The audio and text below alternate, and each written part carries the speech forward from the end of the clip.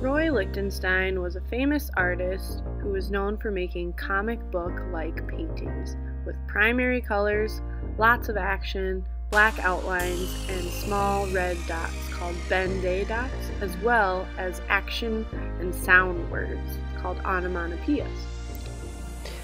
Today we're going to be inspired by Roy Lichtenstein's comic book style pop art by using the same primary colors, black outlines, and Ben-Day dots to create a background.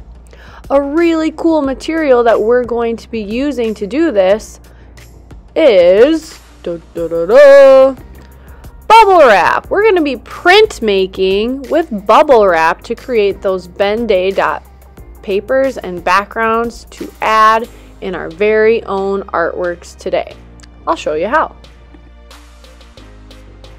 Your final artwork will be a collage of your printmaking of Ben-Day dots and then the words that you would like to add to this artwork. So lots of different processes. You'll be printmaking and painting a background.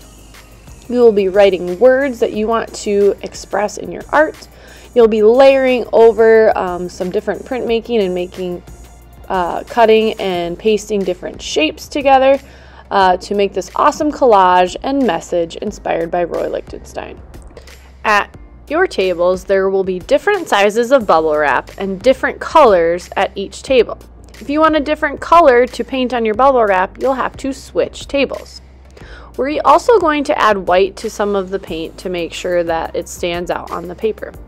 Then you're going to use a big brush and gently set the paint on top of the bubbles. You don't want to get too much paint in between the bubbles because then the circles won't print as well. Cover it quickly so that then you can press your paper down over top of it, give it a good massage, and then when you lift it up, it will reveal that print that you made. Set the paintbrush down, and then if you're switching colors, you'll probably have to switch tables. Notice how there's different sizes of papers that you can use depending on what you're creating, or if you're making a whole background, you would do it on your whole paper. There's also different sizes of bubble wrap. So now I'm doing blue, again letting the paint sit on top of the bubble wrap, not pushing it way down in. We should not be popping the bubbles. Then I can set my paper down on top of the bubble wrap. Now I always want to make sure my name and class code is on my paper. Then I give it a massage and gently lift it up to reveal the print. I can sometimes print 2 or even 3 times. This is called a ghost print, where it might be a little bit lighter, but it can probably still work for what we're doing.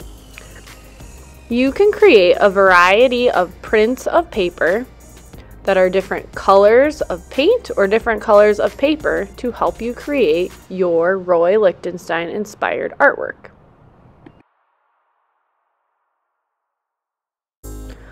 Those were all papers that could be cut out and glued on to a final artwork. Your other option is you can take your final paper, write your name and class code on the back, and print directly onto the white paper.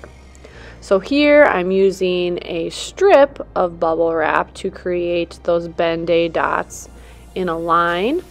So I'm using my paintbrush and paint really thick, covering that strip. And then if you're using a smaller piece, sometimes it's easier to place it on top of the paper and gently press down, give it a massage to print those dots. Again, it's pretty okay to do some ghost prints with these smaller pieces.